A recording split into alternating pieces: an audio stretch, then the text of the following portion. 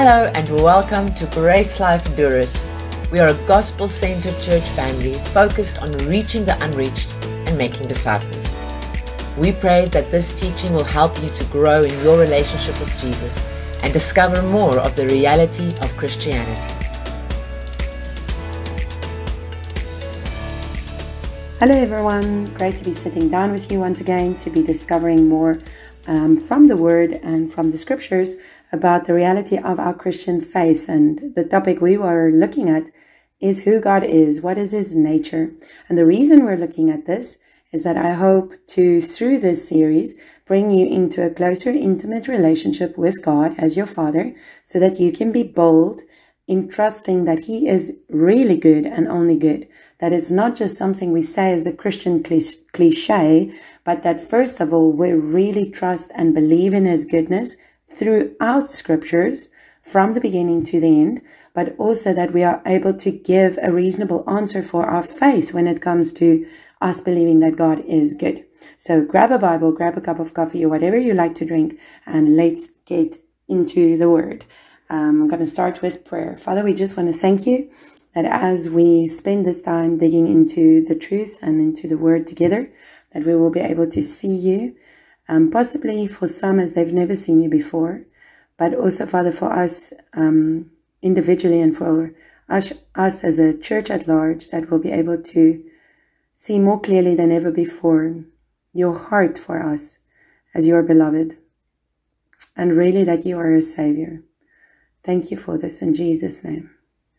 I also pray, I just feel like this teaching and these teachings, that they will bring real healing, like a healing balm to people's hearts who have not been able to understand God, who wants to believe He is good, but could not go further until they started listening to some of these truths, Father. And as they discover more and more as we go through this, that they will see that from the Word, that they actually can surrender and submit their life more and more, because God is not like man. God truly is good, and His holiness is His goodness. Amen. Okay, so we obviously, most of the challenging scriptures we face is in the Old Testament, as the Bible classifies Old Testament and New Testament. I would normally like to say more like scriptures, so because that is Genesis to Malachi. But we're going to start with some of the difficult things there. We already looked at some of them, not in too much detail, but today I'm going to start with the first account that I really believe we need to stop and look at a bit.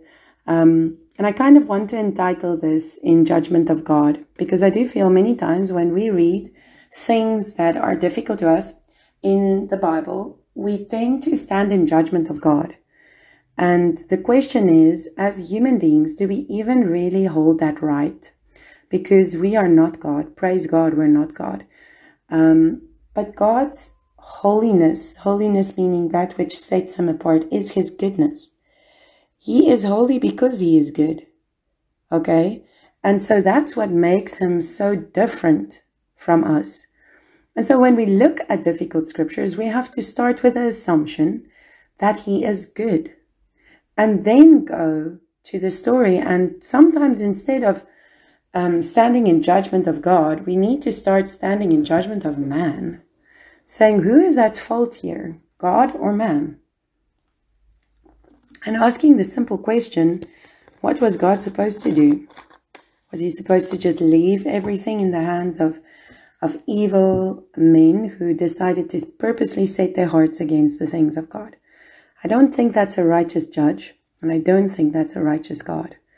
Yet I do believe that God is full of grace and truth, and we see this more clearly and most clearly in Jesus, but we can also see it in the scriptures, Genesis to Malachi. And so my core or main verse for the series has been, and will continue to be, Romans 12 verse 2, that says, do not be conformed to this world, but be transformed by the renewing of your mind, so that you may prove what the will of God is, that which is good and acceptable and perfect. Now this is incredible, that Paul says that what we need to renew our mind to is that God is good. What we need, what will bring transformation in our lives, is when we renew our mind to the reality and the truth that God is good. His will is always acceptable and perfect.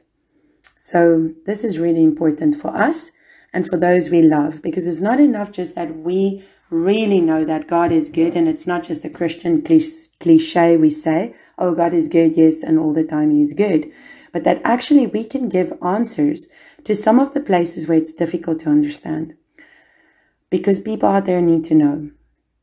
And sometimes people in the church need to know. I have found myself, and I've been looking at this through the years for most probably about 15, if not 15 years.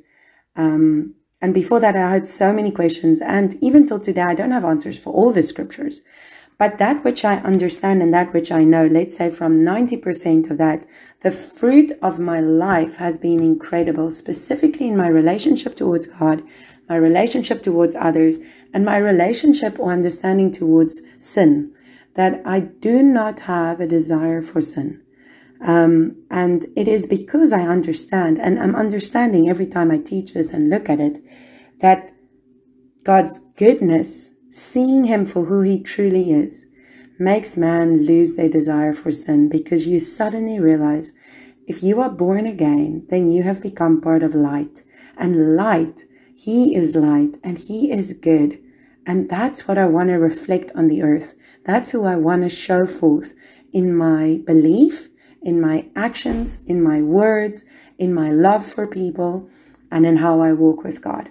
And so, so this has really been something that has been truly, truly impactful in my personal life, and I know in the lives of many others.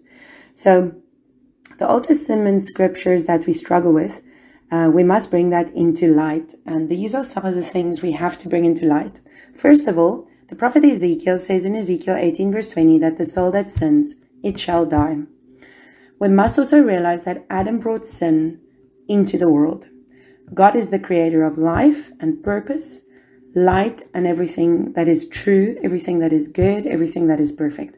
However, man decides to listen to the voice of the enemy and bring sin into the earth. And so sin is not God's idea. Sin is man's idea, originating in the devil, and man just brings it into the earth. And what comes with that is death. So also death is not the will of God. So we have to go through all these scriptures through the eyes of how it starts with. And that is that Moses has been asked by God to write down the first 5 books of the Bible, the scriptures. And that in these books, God is trying to bring a message to us. And the message is a message of who He is. That He is a God of salvation. We get to see that in these scriptures and in these stories that's being told, or accounts that's being told, God is portraying Himself as much as He can within the reality that now man has used his will against the will of God, choosing to listen to the voice of the enemy. And he was a murderer from the start, as it says in John 8. Jesus says he was a murderer from the start. Now the human race, who were supposed to bring the image of God, representing the image of God on the earth, to the whole earth, to creation, to each other, as they were supposed to do this, they don't do this. And actually, because of man's sin deserves death, because it will never and can never carry the image of God and the will of God onto the earth. Sin is evil, and God is not for sin. And so when we read the scriptures, we need to also be very careful when we go to the Bible that we don't read everything as if that is the perfect will of God. These scriptures are definitely inspired by God, written down through many men and many centuries, but it is an honest portrayal of what God shows us, what is the problem with man, where is the enemy at work, and what His will is. However, as I explained last time, there are times, many times, where God's perfect will cannot play out the way He perfectly wills it because of man. He is a God He is God and He is sovereign, but that does not mean that He controls every single thing we do. And we see that clearly from scriptures. And one of the teachings I will do will be entitled Sovereignty, so that we can look at that as well. So we must realize that when we read these scriptures, it is not an account trying to tell us exactly this is the perfect will of God. That we see in Jesus. Now there's reasons for that, and we will explain that. But lots of the scriptures, specifically the Old Testament, but also in the New, but in the Old more predominantly, especially in the first 5 books, we actually get to see what happened because man chose a will which was not the will of God. That doesn't mean that God's will changes. His perfect will is to bring salvation. He still wants us to eat of the tree of life, which we know now is Jesus. He still wants us to choose Him. He still wants us to choose life. However, man's will has an effect on the plans of God. Okay, so as we then go and look at a part of scripture that can be difficult but shouldn't be, is Genesis 6. And this is where the flood happens. Now, first of all, we have to fundamentally realize that this was not God's perfect will. Start there. Okay, we read it as if there's no alternative. Secondly, we need to realize that this is what has happened because of what has happened with man on the earth. Third of all, we need to realize that Moses is writing this book, and he is bringing elements into the book of Genesis, which the people who lived in that time did not even know. So remember, this is most probably 1,200 to 1,500 years after the events that's happening. And so now Moses is writing, and he is almost like filling in the picture, which the men of old didn't know. That as it was happening, they didn't know certain things. We read it as if they knew. But this is Moses writing to generations and generations later, saying there's some things, some details in the story that as we heard it, we need to know now that maybe we didn't see it the way it was supposed to be, because we didn't have the full revelation. We didn't have the scriptures. And so we must remember that. So in verse 5, we're going to start in Genesis 6. Genesis 6, verse 5. Then the Lord saw that the wickedness of man was great on the earth, and that every intent of the thoughts of his heart was only evil continually. So now, is God a righteous judge? Does God know the heart of man? This is not man who is judging man. This is not man saying, oh, I can see that person is evil. No, this is God himself by the inspiration, or Moses pinning God's thoughts in the scriptures and saying that the Lord looked at man. And this is what was happening.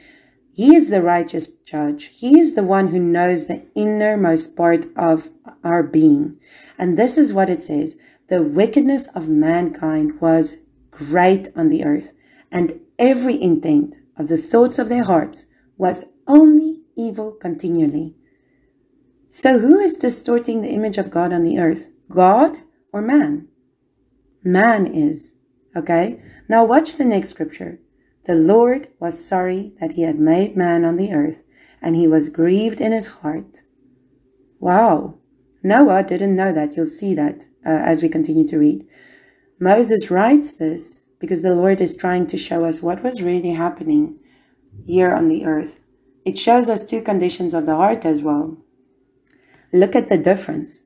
Man's condition of their heart was that their thoughts of the heart was only evil continually, and yet God's heart was grieved. This is really interesting. Okay, man's heart was filled with evil. God's heart was filled with grief. Now the Lord says, I will wipe out or blot out man whom I have created from the face of the land, from man to animals to creeping things and to birds of the sky, for I am sorry that I have made them. So we see here that he was planning to bring everything to an end. Everything. Okay?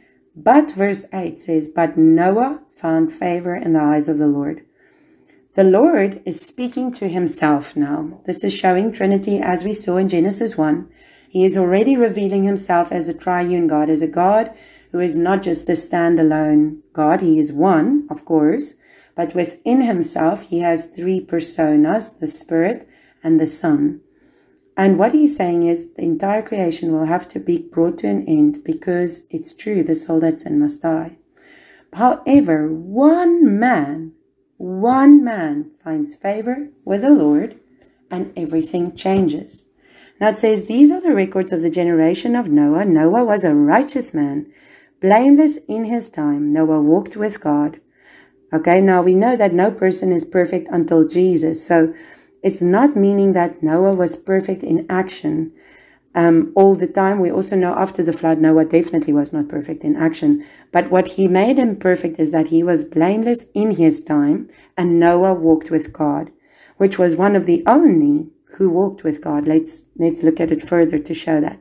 Now Noah became the father of three sons, Shem, Ham, and Japheth. Now the earth was corrupt in the sight of God, and the earth was filled with violence. God looked on the earth, and behold, it was corrupt, for all flesh had corrupted their way upon the earth. Now, is this the will of God? Was this what he told man to go and do?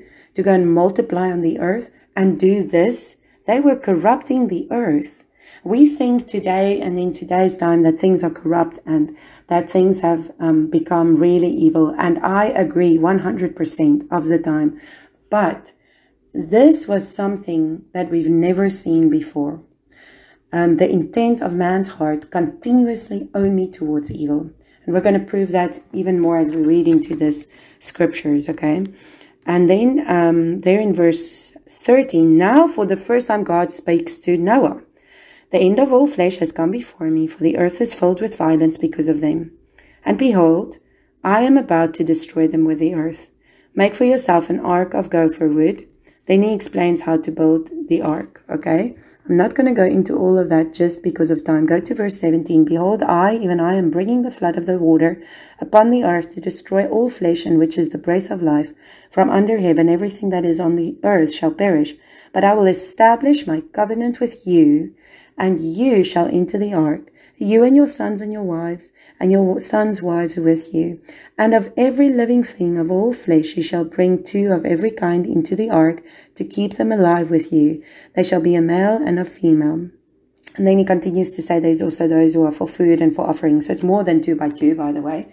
But what I want you to see from there is that the failure was not on God's side. The failure was on man's side.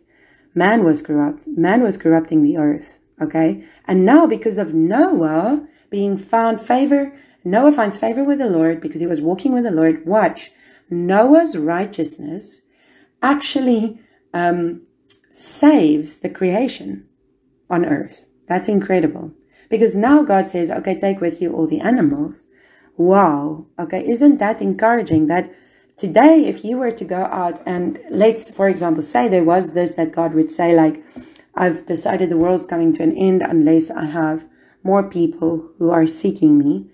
If I was to go out here in Albania, which is a country that has only about 2% Christians, you would find at least one, at least 10. You would find at least 100. I've met them, who believe in the Lord and who walk with the Lord. And so, wow, if one could do this, imagine how, because of faith, because of the church, because of what we're doing on earth, what you might be doing and standing in faith for what you believe in God for, standing in faith in your family situation, how that's turning things around. Okay, that's incredible. Now, God will not do that today. We are going to get into all of that. But God says at the end of the story of Noah, you can read that for yourself, that he will never destroy the earth like this again. And we know also with the coming of Jesus that we are under his promise that if we will receive salvation, then we have passed from death and from judgment into the marvelous light of the kingdom of God. Okay, now, God says this to Noah, and Noah doesn't argue with God. Okay, now we struggle with the story and we judge God and we speak about, like, how could he have done this? Yet Noah, who was alive then, he does not argue with God, meaning he most probably saw that what God is doing is righteous because he knew the people as well. Now, does Noah know that the Lord was grieved in his heart. No, this is recorded for our benefit. Praise God. Okay? So the ark is incredible in size, as we saw there. You can go and read it on your own. Incredible in size, and it is estimated that the ark could take anything between 50 to 75 years to complete, possibly shorter depending on how many people were involved in building the ark, because it could have been more than Noah and his family, although Noah holds responsibility for it by God. In this time, Noah was preaching righteousness to the people. Listen carefully. He was building an ark in the middle of a desert. Back then, we didn't have phones and internet and things like that. People told each other what was happening. It is completely possible that the news could have spread all through the known world about this work that was being done here. And it reminds us of what Jesus says in his time on the earth when he says in John 5:36 and John 10:25 that the works he does testifies about his message. The same thing was happening here.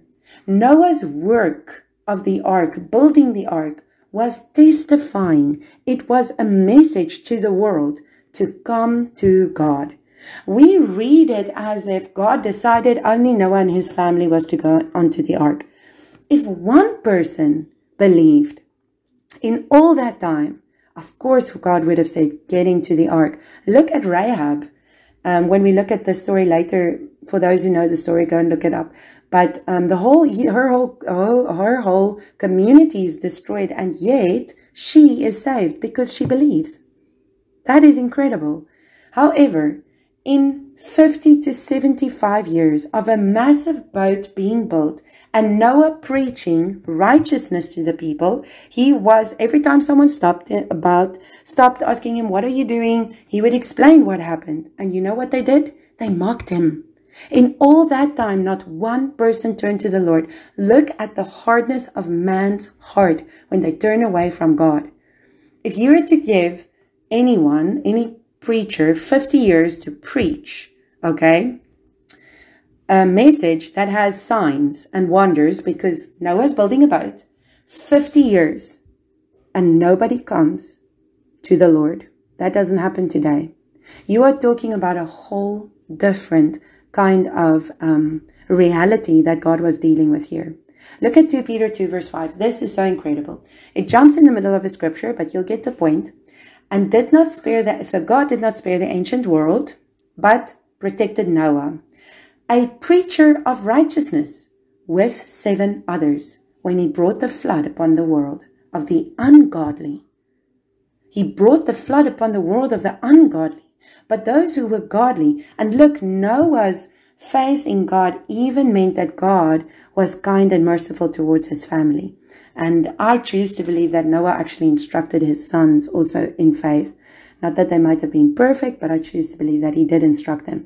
But his children with the 7 others and the people who were working, or his family, sorry, not the people working with him. And they all, every time someone would come to his wife or to his sons, they would all say, this is the message. This is what God has said. You either come with us or you are part of the destruction. This is the same message that Jesus gives when he says, I am the way, the truth, and the life. Nobody comes to the Father except through me. What was this? This was an act of God's kindness and mercy and patience as he was drawing man to himself through building this ark to say, come unto me. But the only way out of this perverse, ungodly generation is to come to the boat. And nobody came.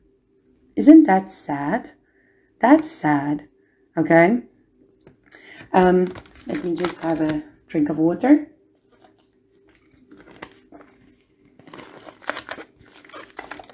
Okay, so he said that in verse 17, he says that he will bring the flood. And in verse 22, so Noah did these things according to everything that God had commanded him. So he did. Isn't that incredible? What great faith. Man who walked with God. And he says, God says it, he does it. Amen. Let's be like that. In Hebrews 11 verse 6 to 7, he is actually one of the people named in as the Old Testament heroes of faith. And without faith, it is impossible to please him, God. For the one who comes to God must believe that he exists and that he proves to be the one who rewards those who seek him. By faith, Noah, being warned by God about things not yet seen, in reverence prepared an ark for the salvation of his household, by which he condemned the world. The work Noah was doing was condemning the world because they refused to come. Not God. The work Noah was doing was already condemning the world. Why? Because they did not come. Okay? Many scriptures are coming into my heart now, what Jesus also said. And he became an heir of the righteousness, which is according to faith. This is the same message. Listen, Moses is writing to tell us that it does not have things, that our relationship with God is not connected to our behavior, but our faith in God. Because of Noah's faith in God and his walk with God, he was able to do the things of God. There's the power. Believe in God, walk with God, have a relationship with God, and your works will testify that you have a relationship with God. That is really awesome. Now, so God does bring the flood onto the earth, and we see that only him and only his family is saved. And today we can see that same thing when we look unto Jesus, that God is not unrighteous, just as he was not unrighteous in doing this and flooding the earth. But God is righteously saying, I have made a way. His way is put your faith in Jesus to save you. As Noah put his faith in God to save him through the ark, so we put our faith in Jesus to save us. Okay? When we put our faith in Jesus, we are escaping the corruption of the world. Isn't that powerful?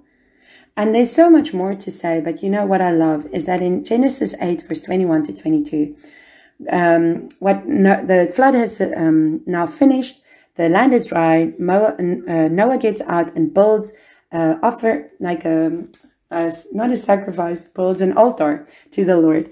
And the Lord smells this aroma, and he says, I will never again curse the ground on account of man. For the intent of man's heart is evil from his youth. And I will never again destroy every living thing, as I have done. While the earth remains, seedtime and harvest, cold and heat, summer and winter, and day and night shall not cease.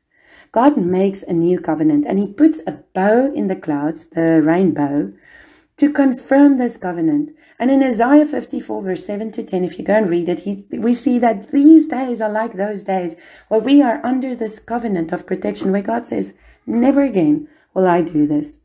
But one day, Jesus is coming back, and it will be like the days of Noah.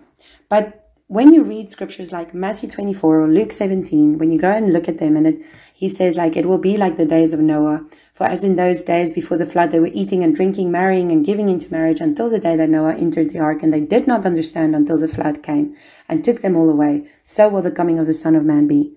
Let it encourage you. First of all, when you've put your faith in Jesus, you are not counted among those men or women, okay? That's first of all. Secondly, we can see that this is not God coming with vengeance and nobody knew.